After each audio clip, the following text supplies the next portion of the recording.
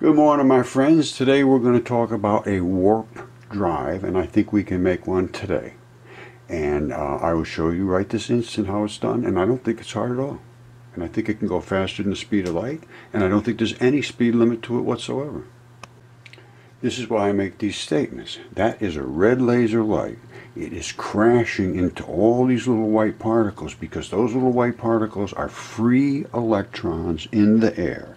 And they are free electrons that would collect on you, leave the air, and go to you if it was dry in the air and it was moist on you. They like to be attached to water molecules. So any moisture in the air at all, these are going to be in there, but they also attach to other things. They're free to go where they want.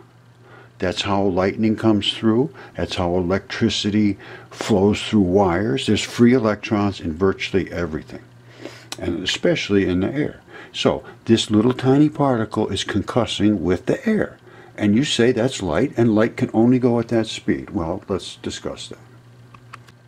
Now, this is that same disk, and that is that little particle of light that I was talking about. And the reason this is such a big region is because it is crashing into all of the field that's ahead of it, creating these fields. Now, it's quite obvious that that is a little white particle. It is not a wave, it is a particle. Those particles are concussing with each other at our accelerator. And this is the warp drive. Now, let's discuss why I say that. I can tell you right now, and I can see it very, very plain, and you can as well. These are reverse concussion waves. You see it? This is coming this way. It should be concussing only in this direction, as it was in the previous picture. But now it's concussing reverse. And that is because of the acceleration. And therefore, this spray is extremely high speed, and it is crashing into whatever is behind it. And guess what's behind it? Light. Light particles fill space, and they are the same particles as these, only they're not excited. And they're just floating through space or traveling or zipping around, whatever they do. But they are out there everywhere, and that is ether. And if you don't understand ether, you should now, because I have just shown you, light is a particle.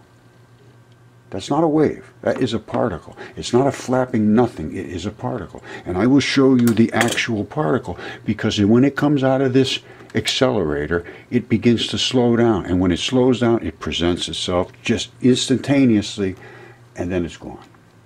Well, it's gone down to its normal speed, and you no longer can see it. The particle I'm referring to is this particle right here. The accelerator is over in this region. As it comes through, it presents itself in two fields, approximately, and they are dipoles. Light is a dipole. All right, not only is it a dipole, it's obviously a particle.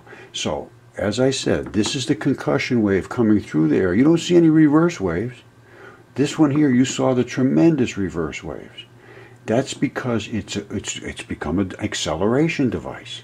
And if it sprays out the back, it will accelerate forward. And I'm going to show you in a little drawing that I made up. And of course it creates Higgs bosons, which we've seen quite obviously. And then you see the Higgs fields, and there's a white particle here that spun backwards and could be antimatter. It concussed with one of these Higgs fields and created this little particle, whatever that is. Then you saw the dipole electrons, and I'm saying these are electrons. They're not waves of nothing. They are electrons. Everything. These are all free-floating electrons. This is an electron spinning to the right, and this is a blue one, which is the high speed. So the boson section is longer, and you can see. Well, I'm going to open it up here a little bit. You can see that it's open here and compressing as it's slowing down, and then it'll create these Higgs fields, which are these ones. Are these ones up here as it crashes into the ocean of ether, which is the Higgs ocean, they call it now, which is nothing more than the air and all these extra electrons in it. And then the electrons set up polar fields, just like they do in a wire. If you put wire filings around a wire and ran it through there, you'd see the same fields. Plus, minus, plus, minus, plus, minus, plus, because it's moving and creating this spiral pattern. It's the right-hand rule. North Pole's that way, the field goes this way. That's the right-hand rule. And that's what we got here, is all these creating little Higgs fields. So let's go see how our plasma engine is going to work. All right, I showed you the different types of pictures that those pictures are by Rodney Warren. I do the same stuff, but he's fabulous at making the pictures, so I'm using his actual pictures. And he is the one that came up with this Venturi, quite by accident. And this is all it is two little rounded sections, like an airplane wing, back to back, and then I would make it where it was tunable, so you could push them in and out, each one of them, so you could vary that gap. The other thing you could do is make them so that you could make longer ones or shorter ones or flatter ones, or whatever you wanted. There's a lot of architecture can go on at that particular Venturi, but all it is a Venturi. And by that I mean it does the exact same thing as a water hose. The water hose comes in and it has forced into a small, and it sprays out fast. It's as simple as that. You put in light from the front into a blue laser, and I would say blue because that is the short frequency. See, there's different frequencies. Let me explain this to you. Blue light is up on the top end of in the low end of the spectrum. It's a very fast particle, spins fast. And they're spinning particles, they're not waves of nothing. So the blue one is an actual blue particle that spins to the right. It's a dipole, and it's a very fast spinner. Then you have the green, which is a longer spin, and it's still quite fast. And then you have the red, which is the slowest. And that's the red, blue, green. Those are leptons. We actually photoed leptons too. Let me show you this. This is hard to believe, it's true. That is full spectrum light, sunlight. That is a half of a Venturi, and you can see that the field is spinning off.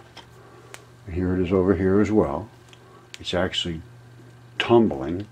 And here is the blue, green, red, blue, green, red, blue, green, red. And you can see they are spread out in these shorter and longer wavelengths. All right, that picture I just showed you was by a friend of mine, Renz, over there in France. And this is by another friend of mine, Fabian, who does this kind of research. He's picking up on it too, and he's got red and green. Now, what has he got here? He's got that red crashing very quickly and the green going out longer. See how it just stops like dead. And this spins faster and further and has more obvious impact power and carrying power. That's a blue laser, and man, that's a powerful laser, but it's not a high, we're not running at a high voltage. All right, this is a killer. You don't want to be in front of this one. Boom, that's green. And this one here, that's the blue again. All right, there's the red. Now the red just doesn't have the power of the other ones because it's a long frequency. But anyway, I just wanted to see the difference in them in the darkened room. And I tell you, you got to be careful with those lasers. I hurt my eye. I hurt an eye. I was trying to look at something too close, and just could that green one put your eye out just like that. You got to really be careful. Now, anyway. This is what I'm going to call a light plasma warp drive Venturi engine. It's as simple as that. You get a tiny little engine like this. You run light into, you excite the laser crystal, whatever you're using here, to create this laser.